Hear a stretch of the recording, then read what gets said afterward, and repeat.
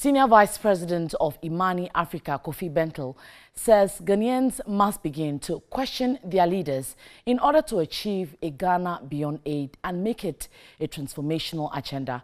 He has proposed a constitutional amendment to detach the legislature from the executive to push the Ghana beyond aid mantra.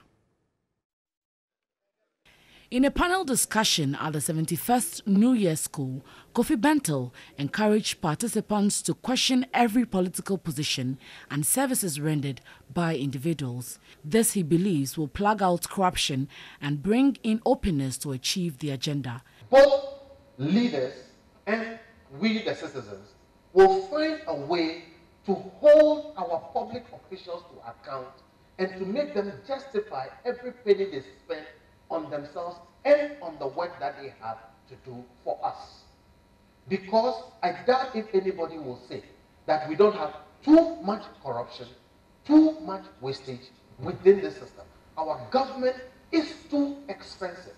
He further proposed the country acquires an effective and capable civil and public service. If we don't have a public and civil service that is capable of, one, being effective in their resource use, two, being effective in the collection of the resource, and three, being a check on both Parliament and the executive, we will not get to a Ghana beyond aid. Our civil and public services are extremely expensive, millions of dollars expensive, but it is doubtful whether we get that level of output from them. Finance Minister Kofi, taking his turn, argued Ghana Beyond Aid is not a political rhetoric, but a transformational agenda in which government has put plans in place to achieve.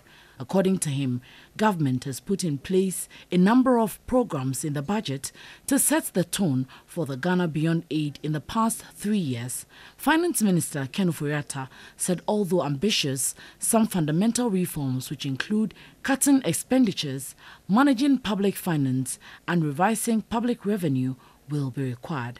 Our goal of a wealthy Ghana of an upper middle income status will dictate that we grow our economy very fast, at least 10% on average over the next decades.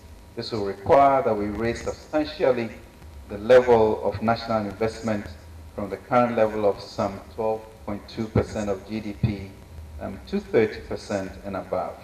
Much of this will have to come from domestic and foreign and private finance. He added, government is seeking Parliament endorsement to kickstart the agenda. The 71st Annual New Year School is on the theme Ghana Beyond Aid, Prospects and Challenges.